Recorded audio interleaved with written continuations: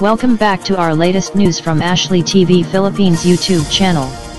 Talking to Toy Judith Bardwa, a student from Aligar who is pursuing MBBS in Manila, said that all the students had booked return tickets to India for either Tuesday or Wednesday after the Philippines government declared a state of calamity on Monday, giving them 72 hours to leave the country.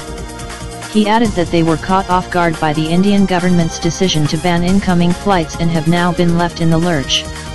Bardwa said, "I arrived last night at the airport to catch my 1.30 AirAsia flight to Delhi and was given a boarding pass. However, we were later informed that the flight has been cancelled."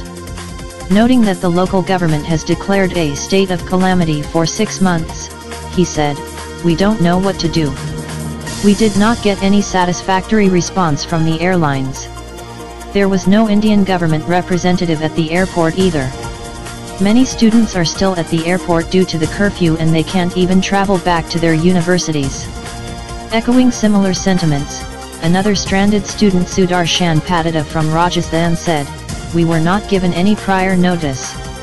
Nobody is able to tell us when the situation will improve or when we will be able to get out."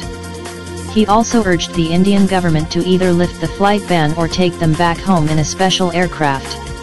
Another medical student Jeet Shankar Mazumdar from Assam's Guwahati told Toy that the suspension of flights by the Indian government came as a huge shock to them. "They could have done this after all the students had left," he added. Sharing videos from the Manila airport, the students said that their flight was cancelled after boarding passes were issued to them.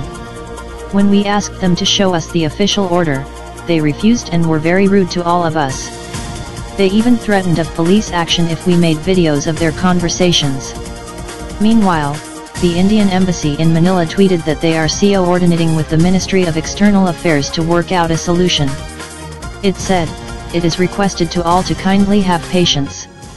The government had on Tuesday prohibited entry of passengers from Afghanistan, Philippines, and Malaysia with immediate effect. And that's the latest news from Ashley TV Philippines YouTube channel. For more updates, don't forget to like, share and subscribe and hit the notification bell for more updates. Stay tuned.